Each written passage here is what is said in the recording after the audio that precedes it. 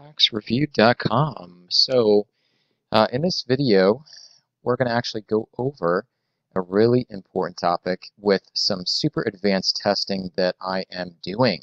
And here are some of the sneak peek results. So if you can see this glowing here on the right and the left, I'm actually testing two different types of Sauna company infrared carbon emitters. All right.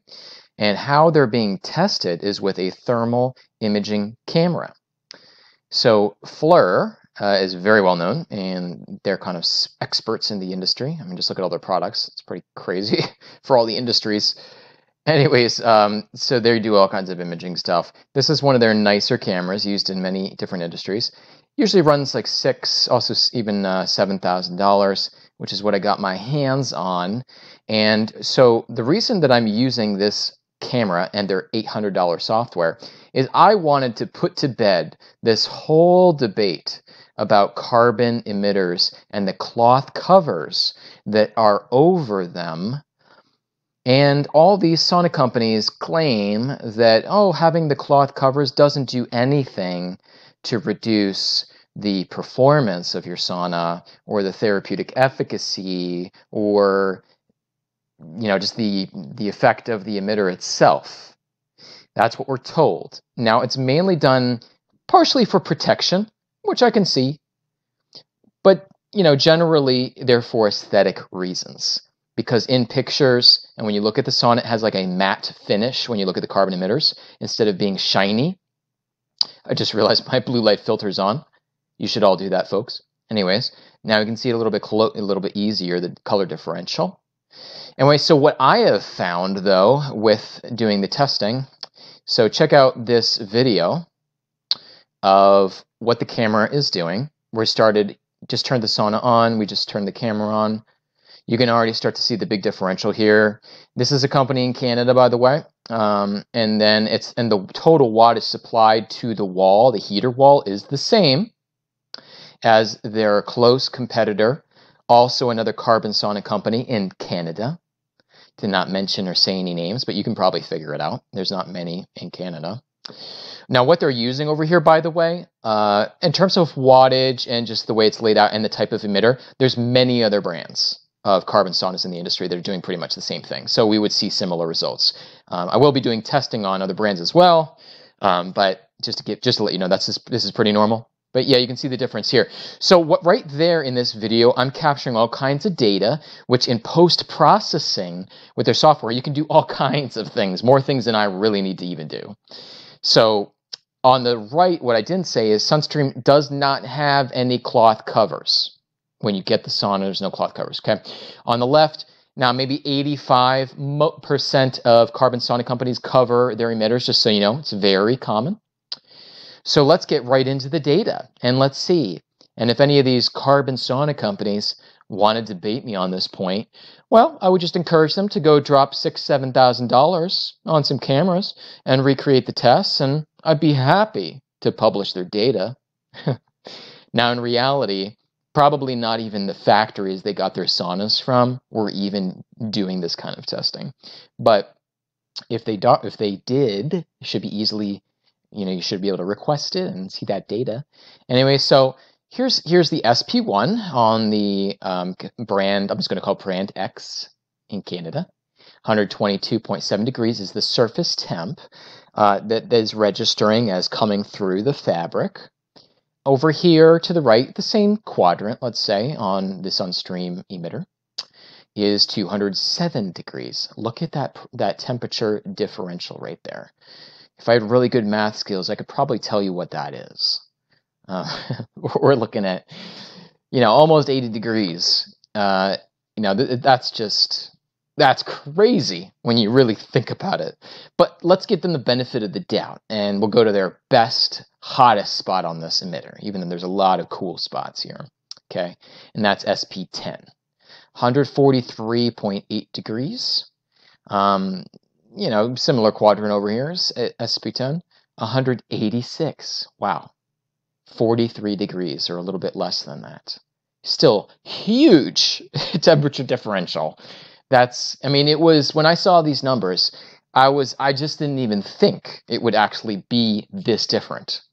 But I mean, the data speaks for itself. What else really is there to go over here? So why is this important? Because when you are interested in wavelength production, near, mid, far, the output of how much infrared your body is getting, all these things tie into these numbers. That is correlated with the surface temperature of the infrared heater. Lots of really important data is tied to that. So we could also even say that, hey, maybe the emitter underneath the fabric is the best thing ever. But then you threw a cover on it and suddenly it's not. So, that's the other thing too, is you got to go back and say, just because you might be using something good, how are you covering it up? And the other thing that some companies do, like Rocky Mountain, West Coast saunas, coastal saunas, and some others, they use a ton of wood slats that cover the emitters.